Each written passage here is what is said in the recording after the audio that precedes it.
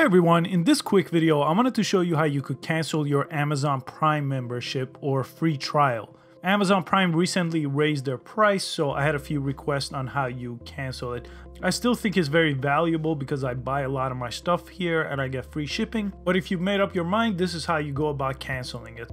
So on the homepage here, I'm already logged in, but if you're not, go ahead and log in. And once you log in under your account, you want to go down to your Prime membership. Go ahead and click that.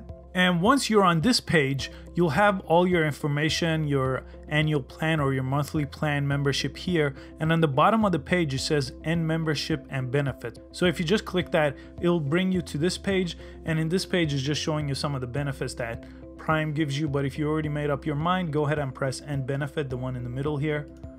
And it's going to give you one more page. Again, you could say keep my membership. But again, to continue your canceling, go to continue to cancel.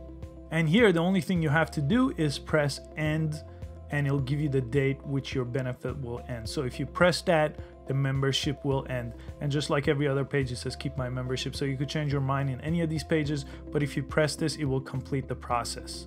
If you have any issues with this process, I noticed that Amazon Chat works very well. So Amazon Chat, if you just Google that, you get the Amazon Live Chat here.